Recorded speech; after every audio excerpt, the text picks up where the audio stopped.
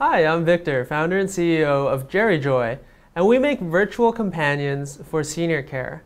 So technology doesn't have to be hard. Today, we're going to talk about downloading Google Talk software.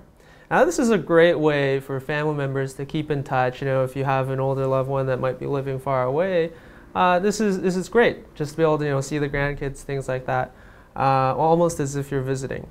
Now, the thing about Google Talk is it's actually been replaced by Google with Google Hangouts.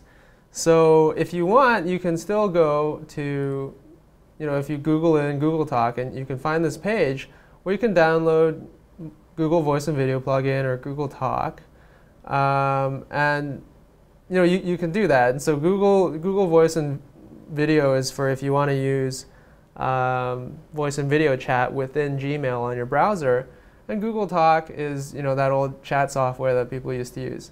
But you shouldn't really download that anymore because Google officially has replaced it all with Google Hangouts.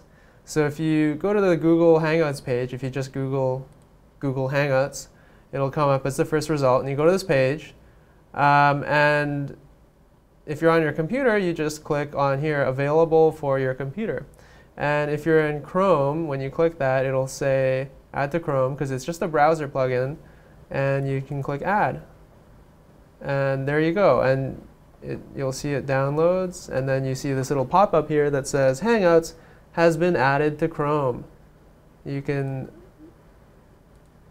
you have Hangouts. So now if you go into Gmail, you'll be able to hang out with your family or friends through typing, through voice, through video conferencing, all that. So that's how you can install Google Hangouts, which replaces Google Talk. Thanks.